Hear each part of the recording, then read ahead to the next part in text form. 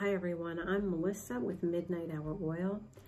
I wanted to come out and share some things with you today that I believe the Holy Spirit has revealed to me over the past 24 hours. I was listening to a video yesterday by somebody who was talking about the Great American Solar Eclipse, and as he was talking, they were making reference to the Hebrew letters and things like that, and the meanings of the Hebrew letters. And suddenly it occurred to me to look up the meaning of the letter X, which the letter X in the Hebrew alphabet is called TAV. And as I did some research on the meaning of that letter, which has a numeric value, and all these things that I believe are a part of the message that God is giving America through this sign in the heavens that will be completed as of April 8th, 2024. All right, so I just have a presentation. I'm going to flip my camera around and I'm just going to talk through this presentation and go over the facts concerning the meaning of the letter TAV, this letter that will be appearing over the U.S., and what I believe the message is behind it. Okay, so you can see here I have a map of the United States, and it's showing the path of both solar eclipses, the one that occurred on August 21st of 2017, and then the one that's coming up here on April 8th, 2024. And they intersect right over the United States of America, all right? And many people look at this and they see the letter X. And in the English, that is what it would be. But since I believe this is a message from God, I felt like the Father was encouraging me to look this up in the Hebrew. And an X in the Hebrew alphabet is called TAV. And as I did some research on this letter, all right, I came up with some pretty profound, sobering truths that I believe are a part of a sobering message to the United States of America of judgment that is coming. Now, Jesus said, when he was speaking of end times, there will be signs in the sun, moon, and stars. So, church, it's up to us to see these things and recognize that these are signs, which are messages, and they are pointing to things. A sign is something that points to something coming down the road. So I'm not saying I expect anything to happen on April 8th, but it is a sign, I believe, of something that is coming. And that something isn't good. As we unpack what the letter TAV means, I believe you're going to see that we really need to be in sober prayer, church. So in the Hebrew, the word eclipse is L-I-K-U-I, all right? And it's means defect. It's eclipse or defect, okay? The Talmud, it says, states that a likui of the sun is a bad sign for the world. More specifically, the Gemara states that the location in which the sun is seen in total eclipse is where folks especially need to worry. Historically, eclipses of the sun are viewed as a portent of destruction or war, and it's a warning to repent and get right with God before disaster comes.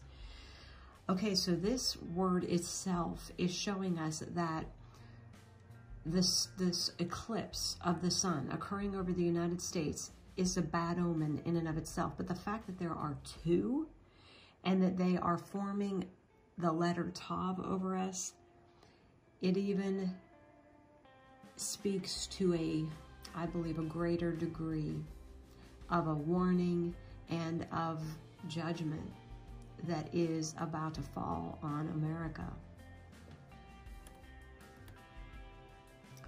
So there's the X, the letter TAV over America, and you can see the letter TAV in the Hebrew, all right? And this letter has a numerical value, which I want to talk about that.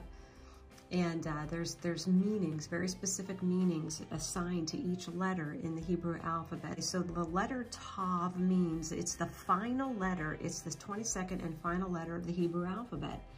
So the final letter, and it has a numerical value of 400, which we're going to get into that in a minute. And then it also means truth, a sign, and life or death.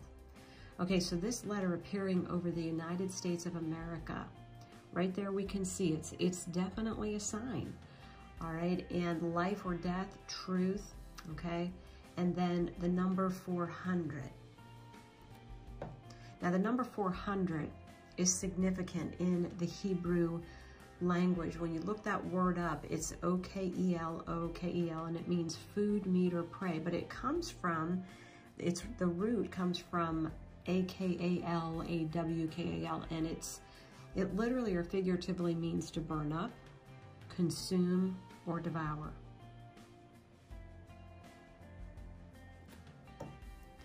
Now Jesus, we know he said, I am the Alpha and the Omega, okay, and that's in the Greek, but in the Hebrew, it's the Aleph and the Tav, the beginning and the end, okay, so Jesus himself is symbolic of Tav, but with regard to an end.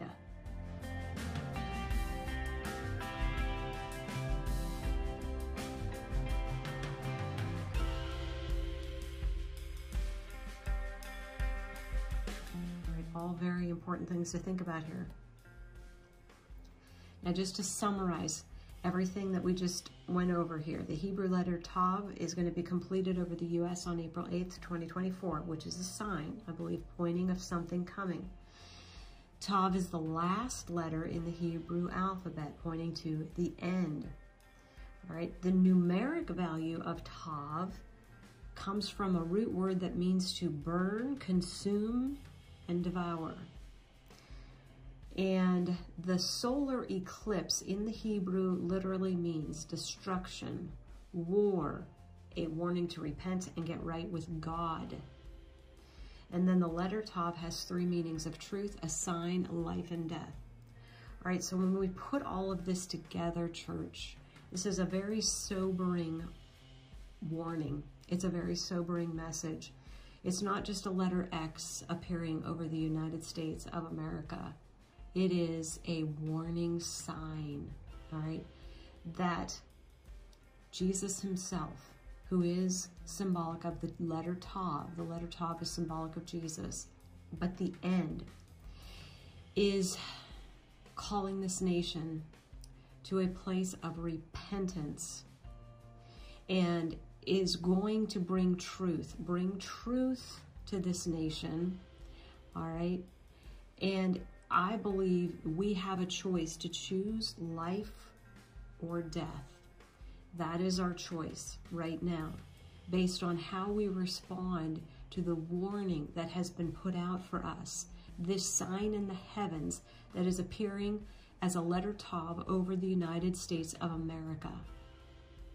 And it is pointing to war, destruction, war and destruction, burning, being consumed, devoured, okay? Which is, I believe, what's going to happen to America if this nation does not repent now, okay? We've had 7 years from the first eclipse, 7 years. And now it's being completed over us as of April 8th, 2024. So as far as I can see, time has run out, church, for us to decide what we want to do. We need to choose now, life or death, to follow Jesus or to be taken out by the enemy. It's just like the dream I was given where the soldiers came out onto the stage of life and they either went to that place of humility on the lower bunk or they were taken out by the enemy. This is where we are at. We have a choice. I hope and I pray, church, that each and every one of you will take this message to the Lord and that you will pray about it and ask the Father to give you a confirmation. As I always say, don't take my word for anything. Ask the Father, but ask him to give you a confirmation and pray for this nation. Pray for your family members, your friends, your coworkers to come to that place of repentance, to turn away from the things that we have been pursuing relentlessly in place of God, and pray that they will choose life today. They will choose Jesus and humble themselves and give their lives to the Lord Jesus Christ. I pray this message blesses you, church, and as always, it is my prayer that we will all continue to keep our lamps burning bright while we wait for Jesus. I love you all. God bless you.